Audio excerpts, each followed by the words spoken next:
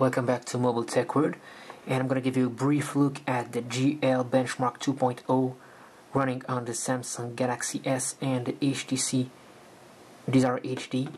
So what I'm going to do now is try to compare the OpenGL ES 2.0 performance of the PowerVR SGX540 GPU in the Galaxy S and the Qualcomm Adreno 205 GPU in the HTC Desire HD. So I'm not gonna show you a full run because it can take up to 10 minutes to run the whole thing. I'm just gonna give you a brief look at how it looks like on both devices, and you can check out the results at the link below on mobiletechworld.com. So I'm gonna load up the Samsung Galaxy S before the Desire HD because it takes a lot longer to load on Samsung's devices, and show you how it performs. One thing you need to know is that there are some rendering issues on the Desire HD, and I don't know if this affects the end results or not, but this is how it is right now. So here we go.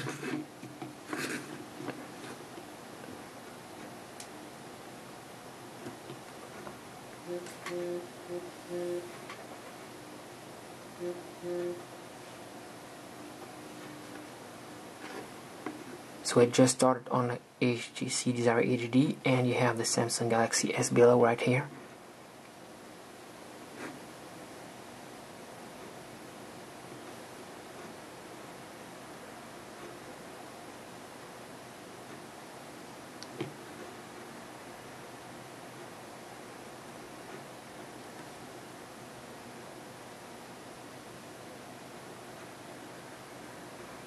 You'll see that there are some rendering issues, some polygons disappearing on the HTC Desire HD, and this doesn't happen on the Galaxy S, just right here on top. We can see it right here. So this is the second run with the FSAA enabled. You'll see that it's a lot sharper on the Desire HD compared to the Galaxy S, and there are some rendering issues again on the Desire HD.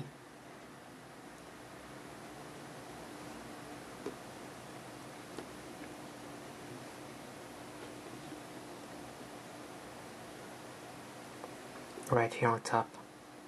So I suggest you download it and run it on a device and see how it performs.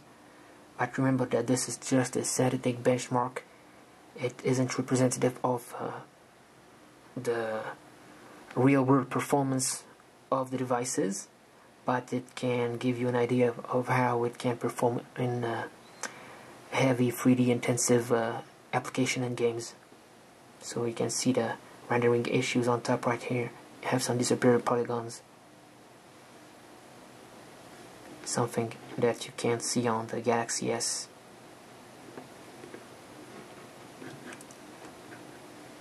You can also see that it's a lot smoother right now on the Galaxy S, and you don't have any rendering issue. Anyway, you can check out the results by clicking on the link below the video in the description. You can follow me on mobiletechworld.com or Mobile Tech World TV channel on YouTube. Thanks for watching.